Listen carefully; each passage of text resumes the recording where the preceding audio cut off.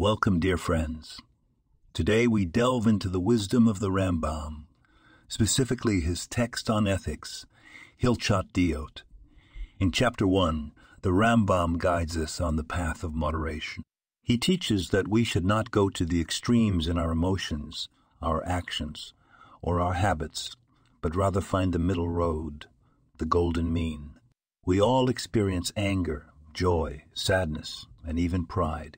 However, the Rambam advises us against getting too carried away with any of these emotions. Too much anger can lead to rage and hatred, too much joy to recklessness, too much joy to recklessness, too much sadness to despair, and too much pride to arrogance. Instead, we should aim for a balance, a middle path. This is not just a spiritual guidance, but a practical one. In our everyday lives, we face situations that test our emotional balance.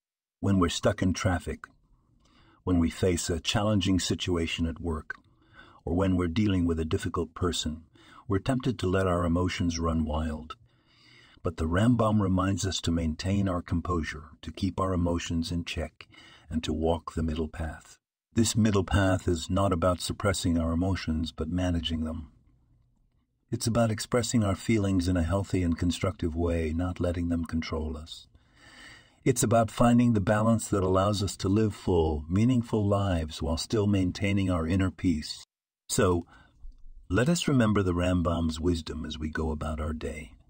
Let's strive for balance, for moderation, for the golden mean, because it is in this middle path that we find true happiness and peace. This podcast was produced and sponsored by Daniel Aronoff.